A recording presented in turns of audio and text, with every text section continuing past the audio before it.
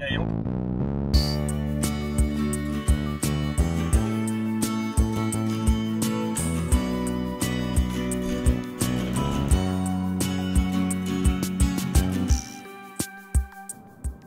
Right, I guess this is a vlog. Didn't really intend to do vlogs on Pink Proof, but I think this is going to be a bit special. So I'm driving to Snowdonia National Park in Wales. I'm going to be running, I guess, the southern half, some of the southern half of it. Why am I doing that? Well, hey, rewind noises. Actually an idea cooked by Paul Larkins, the editor at Trail Running magazine. Hey, Paul. And the idea is, with all these COVID cancelled races, to run one anyway. So we sort of cooked up this idea that I would run the cancelled race across Snowdonia race with the race organiser, Michael Jones, Mr. Jones. So we're going to do that in about 3 weeks, and this is like a recce run.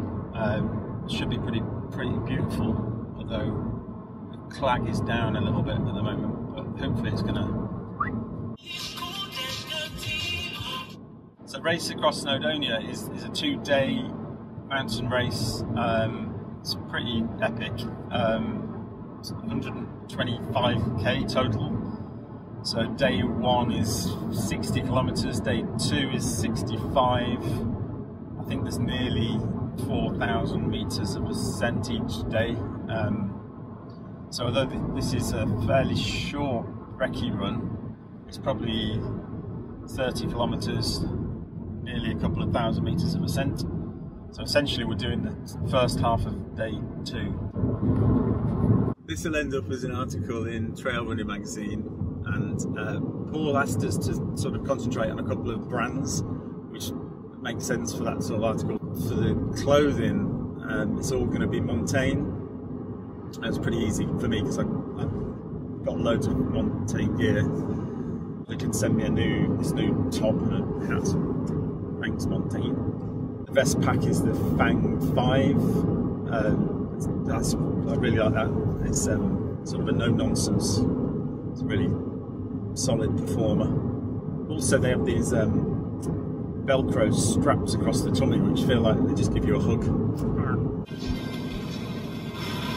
And the other brand for shoes is La Sportiva. I've never ran in La Sportiva shoes. Not quite sure how I never got around to that. I certainly see a lot of mutants on people's feet around the Peak District. Obviously, quite a good L shoe.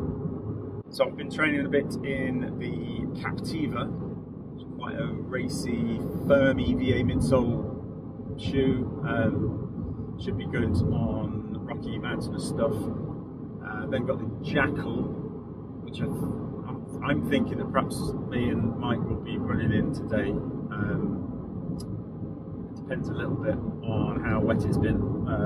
They're kind of a similar shoe, except a much more soft midsole, higher stack, more of an ultra shoe.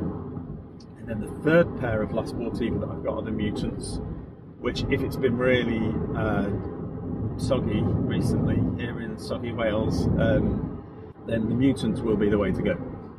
Out of those 3 pairs of shoes, I can confirm that the Captiva are the best driving shoes. So I'm off to meet Mike, and we're going to have a cool run. Hopefully get some good footage. Yo.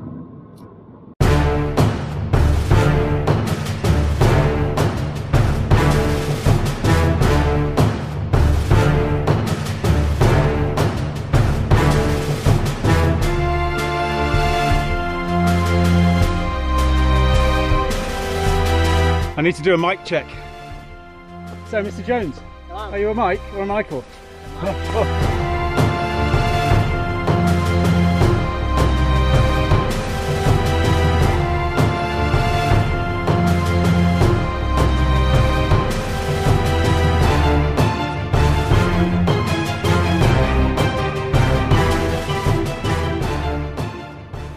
that was an epic adventure. Quite go to plan. It's a lot of fun, but whoa, yeah. 3 schoolboy errors. Firstly, the La Sportiva Captiva.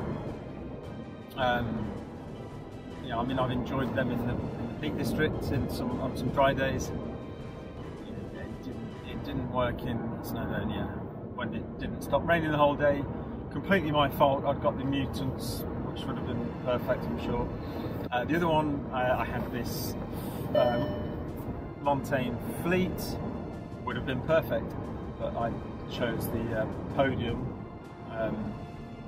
which is like a super lightweight race day. It's fine actually because it was warm, not a problem. But the main schoolboy error was so we'd taken my car to the end and then driven the other 2 cars back to the start, and then we ran, so we were running towards my car, got about halfway and realised that I had not got the keys with the car. So yeah, my mate Richard had to peel off and go a different route back to the start. Really tired, really tired. So it was 35 kilometres, over 2,000 metres of ascent, bog, just raining the entire time, totally bonked, ran out of food. Oh, there's another schoolboy error, not enough food, not enough water. And that was half of one day, of a 2-day thing. But it was good fun,